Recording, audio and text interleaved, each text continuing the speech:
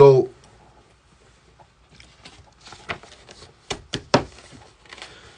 she claimed that I did voodoo to her. She said I was doing voodoo on her, right? A friend of mine's, when we was going through our problems, introduced us to someone that was supposed to be a spiritual man, right? Me and Kirby both decided that we wanted this man to help us through our problems, and you know, he was a spiritual man and he could pray over us and do whatever he had to do to make sure that we was okay.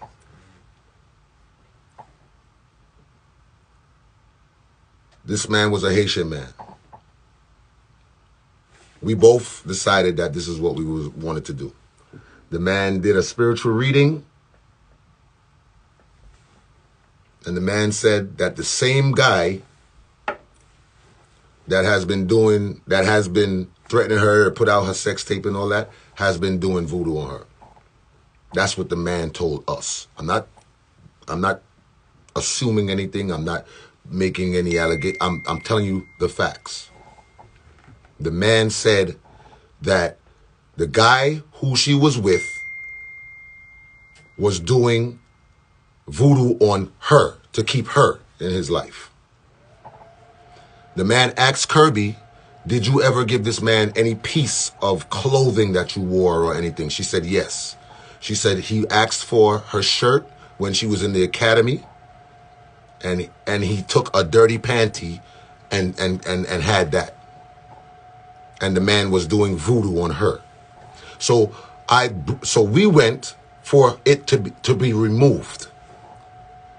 We didn't go to a black magic specialist or a dark voodoo person. We went to somebody that said they were godly and they could help us take that off. The man, when me and Kirby had another situation where she left, the man said that he's been calling Kirby and she's not answering his phone, and he takes that as disrespect, and he doesn't like that. He told me that what he was going to do to her and this and that, and I didn't like the fact that that's where he was going with it, because if you're a man of God, you shouldn't have that type of thought process in your mind. And this is where I realized that this man was a dirty man. He told me what he wanted me to do to Kirby, and I wrote it down on a piece of paper, and I knew that I was never going to talk to this man again. I knew that I was never going to do what he told me to do to Kirby, so I left it alone. But I left that paper that I wrote everything down in my drawer. Once again, Kirby had the need, when I was not home, to search through my things, and she found it. And I was honest and I was open with her, and I told her, I said, listen, this is what the man told me to do, but I would never do anything like that to you, because I love you genuinely. So when she talk about voodoo, come on. Come on.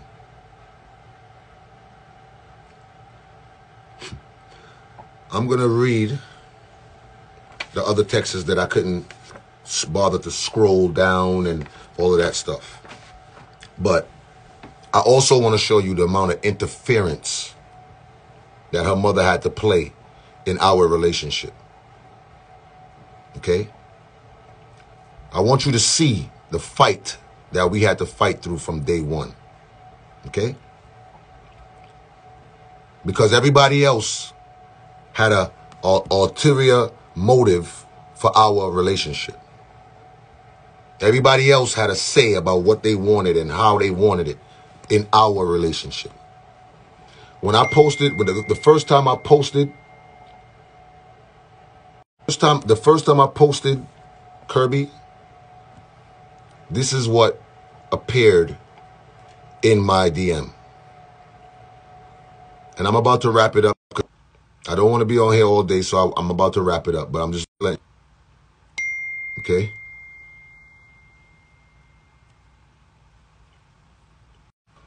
As a matter of fact, you know what? It's not even important.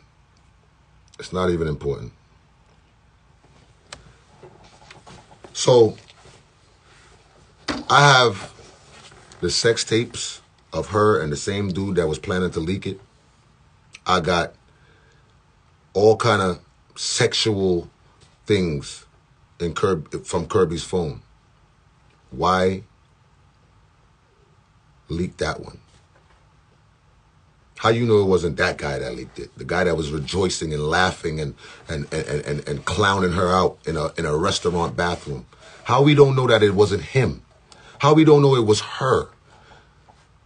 When she came out and did her live, I sat in the house and I was in disbelief that the same person that was mad at me telling my truth last year could somehow find it in her heart this year to try to lie and ridicule me. How we don't know? I was sitting in my house when this whole thing happened. I had people in my house. They was comforting me. They was telling me, don't worry about it. You're going to get through it. I'll go to sleep. I'll wake up. And the next morning, a sex tape is out. And it's supposed to be me. What do I look like? What do I look like? Releasing Kirby's sex tape to the public when I still love this girl up to today. And I'm not ashamed to say it because love is real. I still have love for Kirby today. You understand me? You understand? So I have no reason for that. I'm going to talk. I'm going to read these things and I'm going to go on with my life. Like I said, I appreciate everybody who's watching and giving me your time for me to speak what I had to speak.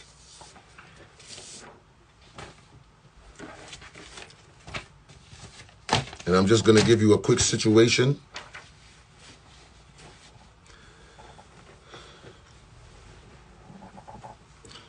Last year, we went to St. Kitts. To the people who follows me, they understand and they know what I'm talking about. We all went to St. Kitts. That was when we all had on the Adidas track pants with the Nikes and everybody was bunning us out and saying you can't wear Adidas with Nikes and all of that. We went to St. Kitts because Kirby, after 3 months of doing house chores and taking care of the kids, she felt like she needed a break. Well, I was going to work, but I said, you know what? If she's tired, I usually leave from Thursday to Sunday. I'm going to book it from Monday to whatever and spend the week and we will have a good time and we will go back home.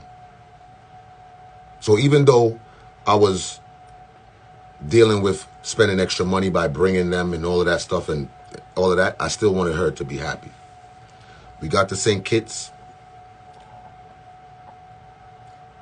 We had a good time the first night.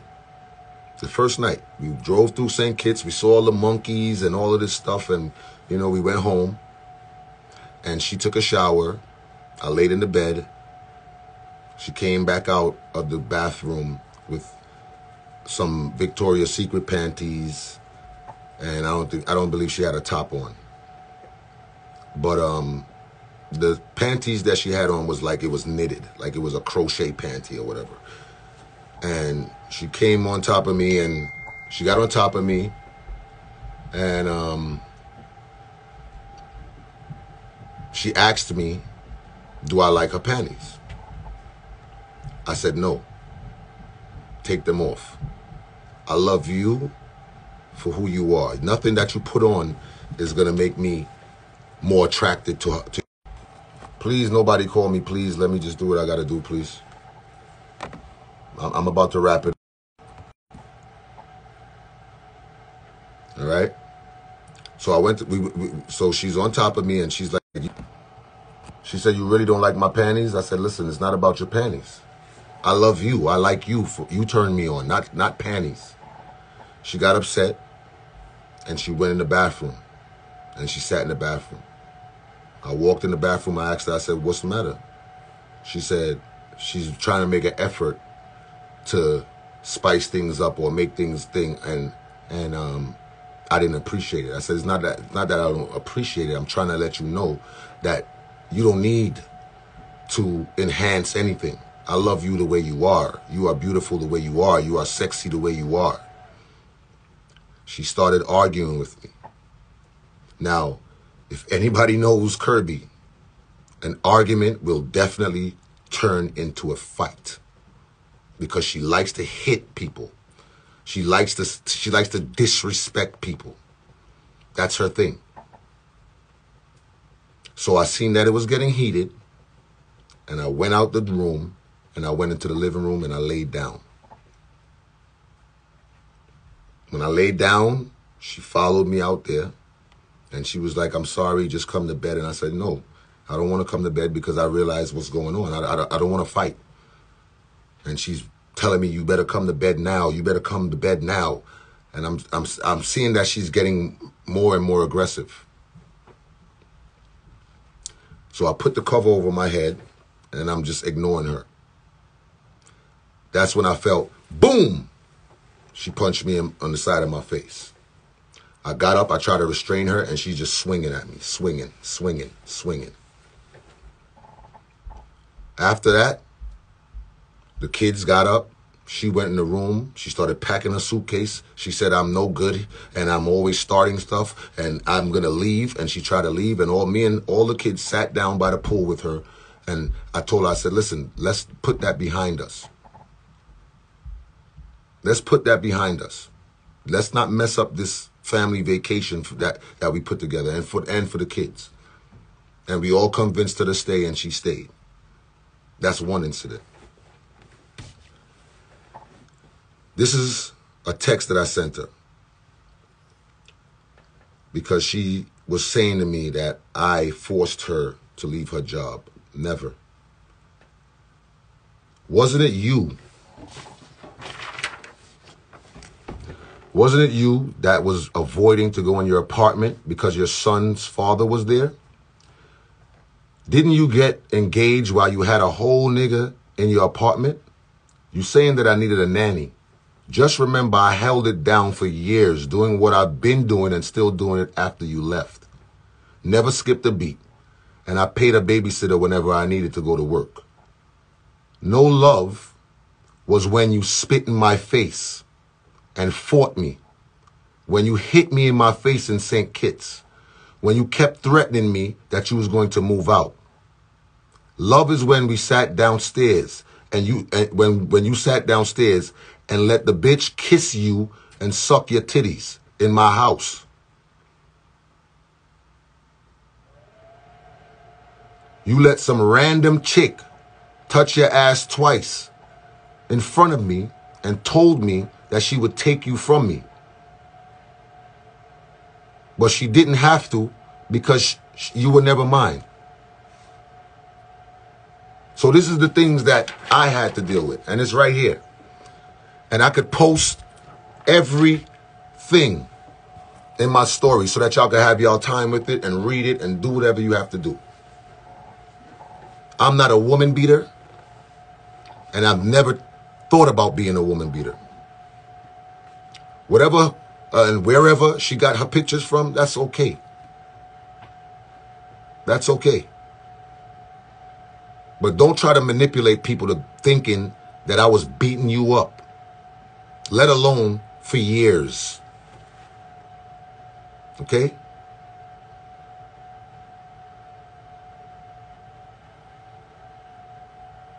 I was driving on the highway. She called me a bitch ass nigga.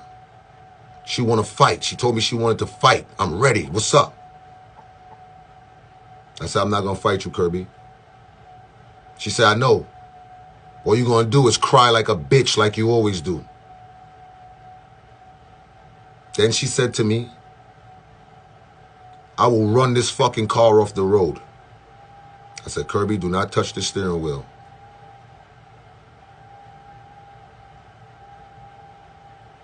Three minutes later, she tried to run us off the road. She pulled the steering wheel, dragged it, and tried to drag it into a car and drag it into the wall.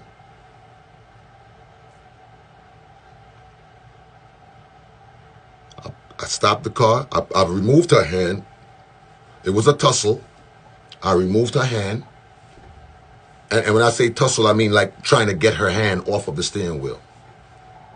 I removed her hand and I pulled over. I said, Kirby, what are you doing?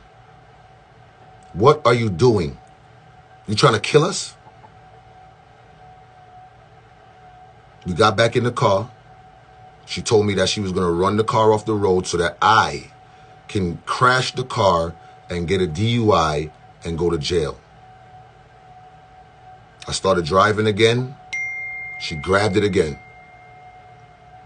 She grabbed it again and then punched me in my face. Repeatedly punched me in my face. And I got pictures of that also. But like I said, today, I'm just going to speak my truth. And I'm not responding to anything. I'm going to leave it alone. I'm going to move on with my life. Okay? Started beating on me while I'm driving. And I'm trying to defend myself. Okay?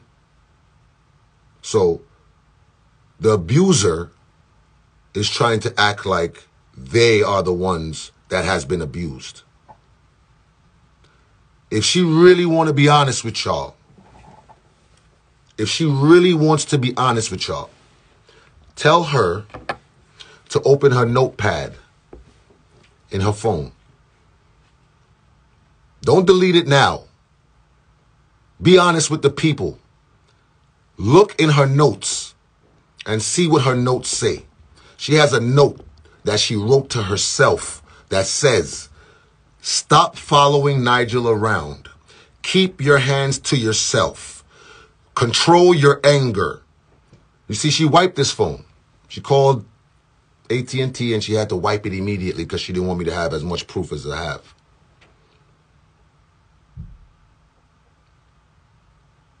But it's all good because God, you could wipe this phone, but you can't wipe God.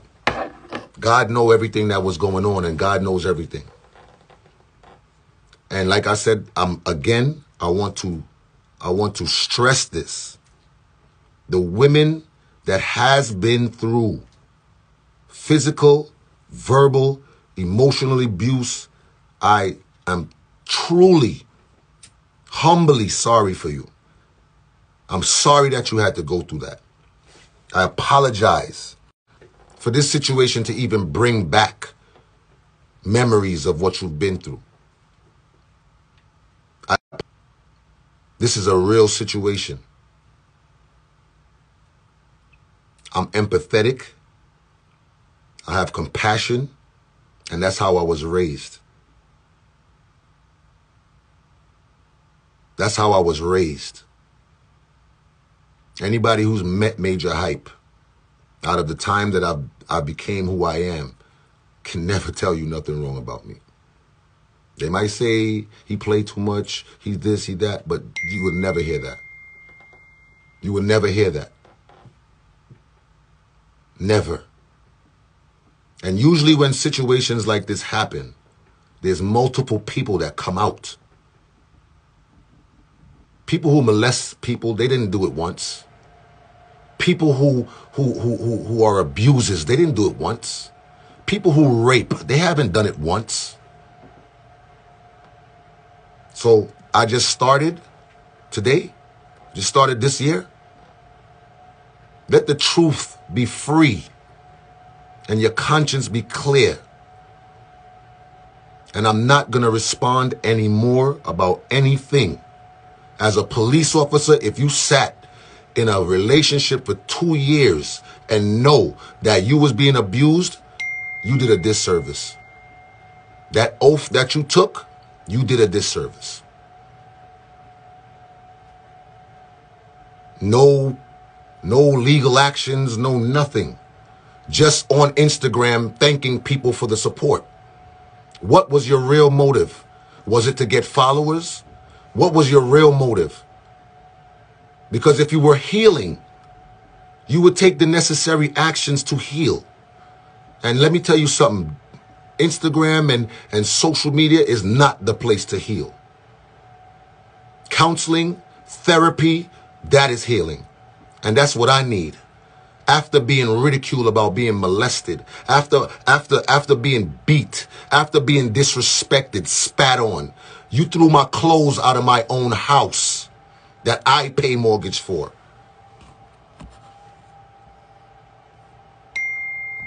Okay? That's what the truth is. So you guys that's out there that sees my life as an entertainment, this is not love and hip hop. This is two people that is hurt, that needs healing and needs honesty and needs somewhere for comfort. Because neither one of you are going to be affected by what's going on between me and Kirby right now. Everybody else is going to, after this, they're going to go and see what her reply is. Then you're going to laugh and joke and this and that. But understand that it's two people that was ripped apart. Two people that was ripped apart. Two families that was ripped apart. Children that was involved. Where is your self-dignity and your self-respect? My son is going through it right now. My son is going through it right now. Okay? My son came to me and told me that he was being abused by this young lady. He was being talked to and threatened by this young lady. He came in my room last night and cried. Okay? So when you decide to ridicule and joke and all of this type of stuff, know that there's people that's being affected by this.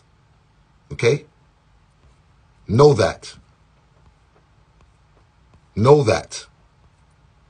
The night that my clothes was thrown out on the lawn, out of my own house that I work hard for, and liquor was being thrown at me while doing it, I had to threaten to call the police for her to stop. I literally took my phone and act like I was calling 911 for this girl to stop doing what she was doing and stop trying to instigate a fight. Okay? So when the abused person is being thrown and flung to the side, you know what you're doing. You know what you're doing. You're trying to mask and hide your own problem and throw it on someone else. But it's time to get help. It's time for you to get anger classes or whatever you need to do to fix your issues. You need real people in your corner that's going to admit to you what is wrong and what's not the truth. You can't hide behind it forever. Your baby father beat you and abused you and all this sex and when you didn't want to give him sex, he beat you up. The guy wanted to expose your sex tape. You bringing all of that back on me. Why? When all I did was love you. When all I did was take care of you. Try to show you things that you haven't seen before. Take you on trips that you haven't. We was in Barbados riding horses last year, December the 8th, which is so ironic because we around the same time. And this is the time that you was telling people that you want to meet, you want to see them and you want them to put their finger in your butt and all this kind of craziness. Where's your dignity, your self-respect? Where is it? If you didn't want to have a family, you could have said so. But you abused me. Verbally, physically, you made me feel like I was nothing. You threw things in my face that I confided in you about. So you could go ahead and put up your pictures and try to fabricate stories and make it look like I was abusing you. But God ain't sleeping. God is not sleeping. Believe me when I tell you that. And I'm going to close off in that. I'm not even going to go into all of the other texts that I have because I don't think that it's necessary. I really don't think it's necessary. But what I am going to do is I'm going to read this scripture. And I hope that y'all have a blessed day. And like I said, this is it. I'm not answering anything. And you can make your speculations, your judgment. You could do whatever you want to do. But this is my protection. God is my protection. Okay? The Lord is my shepherd, I shall not want. He maketh me to lay down in green pastures. He leadeth me beside the still waters. He restoreth my soul. He leadeth me in the path of the righteousness for his name's sake. Yea, though I walk through the valley of the shadow of death, I will fear no evil, for thou art with me. Thy rod and thy staff, they comfort me. Thou preparest a table before me in the presence of my enemies. Thou anointest my head with oil. My cup runneth over. Surely goodness and mercy shall follow me all the days of my life, and I will dwell in the house of the Lord forever. I appreciate y'all time. Y'all stay blessed. God bless you. And I just had to tell my truth. And like I said, this is it for me. This is where it stops. I wish Kirby all the best with her life and her future. And like I said, I still love that girl up to this day. Because that's what real love is. Real love wouldn't allow me to come out here and talk and bash her and disrespect her. I would never do that. Her son lived in my house for 2 years. In and out, in and out. I had a bond with him. And like I said, no disrespect to anybody who had anything to do with this. But I had to tell my truth. So I appreciate y'all. Thank you and God bless.